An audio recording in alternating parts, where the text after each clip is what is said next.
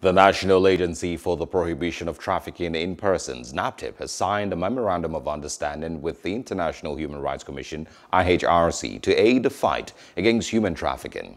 The Director General of NAPTIP, Julie Okah-Donli, during the signing ceremony at NAPTIP's headquarters in Abuja, says the MOU would help protect victims of human trafficking and galvanize international support. Okah-Donli says there is need for a global partnership, especially in the area of information sharing, to stop traffickers and help in their prosecution. We are here for a fulfillment of the promise of the DG to partner with us to be able to achieve a targeted goal of stopping another second slavery in Nigeria.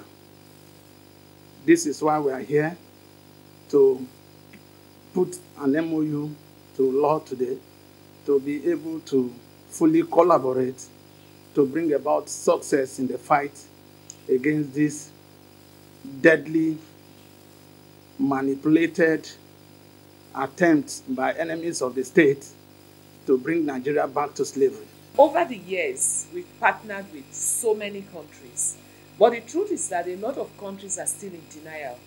They refuse to believe that the crime of human trafficking is a global phenomenon. They seem to think it is a Nigerian problem. It is not a Nigerian problem. It is a global problem.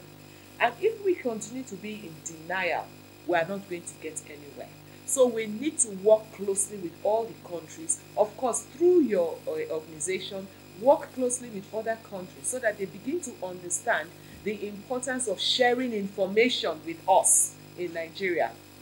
Having joint investigations, having joint operations, prosecuting cartels, breaking the major cartels at the destination countries and the countries of origin, which is Nigeria.